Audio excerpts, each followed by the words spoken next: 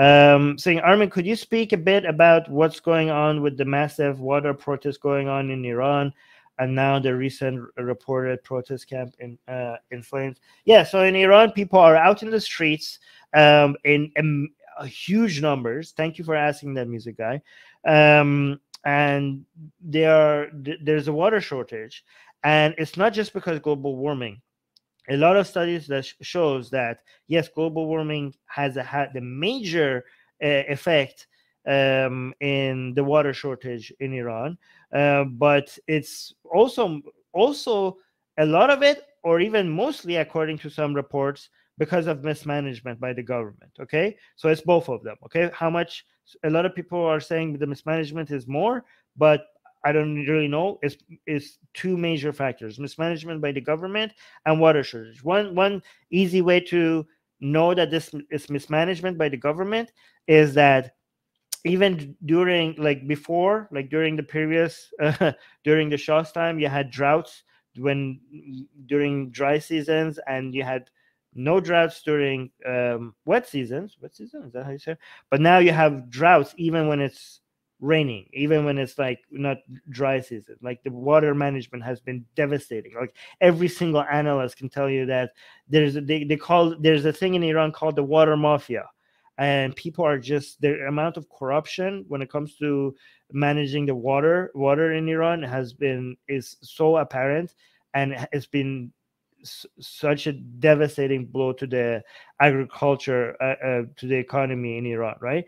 And people are desperate. People are like angry, coming out. And the clever thing about these new demonstrations in Iran has been that people are trying not to give any excuse to the government to come and attack them, right? So the government always says that, oh, people can protest about mismanagement, economic issues, as long as it doesn't get political, anti-Khamenei, or like revolutionary. People can, they're like, oh yeah, we're for pro-free speech, as long as it's not like like trying to take down the government. Like people could come and say. So people now, like, let's test that, and they have been very careful not to use chants that is directed at Khamenei or toppling the regime.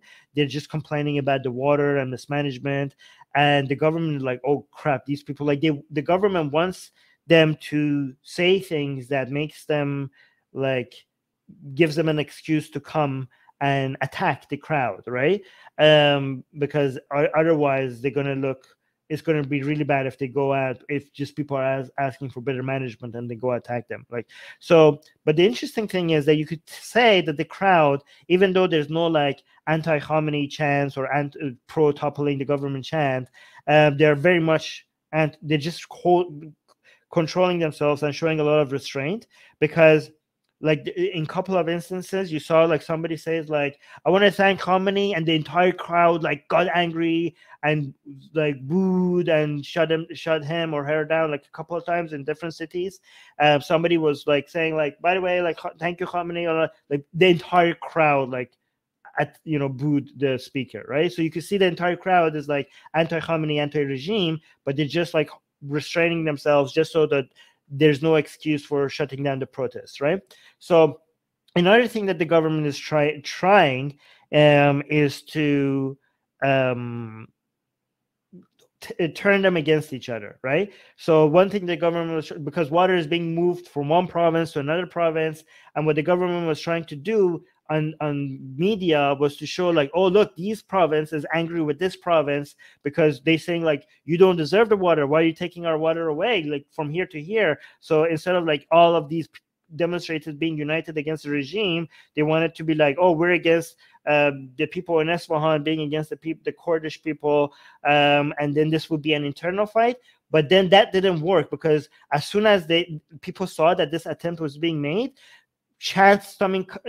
people started chanting to support other cities, like people in Isfahan, like people like, I don't know, Isfahanis and Kurds unite, and Bakhtiaris and Kurds unite. Like people in one province were showing that no, just because like you're moving our water to that province, you're not going to turn us against them. We're all united with each other against your mismanagement and the corruption, right? So instead of chanting against like the Islamic Republic of Iran, people are saying like death to the water mafia and stuff like that. So it's harder for excuses to attack these demonstrations. So it's very clever.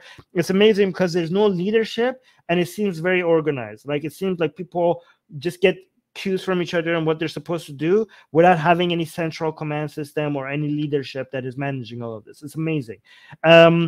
So another, I hope it continues like this. So the more recent things that's happening is that the government doesn't really want to have like, because remember 2 years ago when they attacked demonstrators and they had like, so they killed so many people, they shot people, right? They started shooting at people 2 years ago when there was demonstrations, and at least 1,500. The estimates of the people who died 2 years ago when the government started attacking the demonstrations is minimum, according to Reuters, 1,500, and according to the bump in the death rates reported to the hospitals, that right after the demonstrations, up to 6,000, right? So between 1,500 to 6,000 people were shot dead by the government 2 years ago, and that's have been the price that the government has been paying. The amount of unity that people now have against the government has made the government less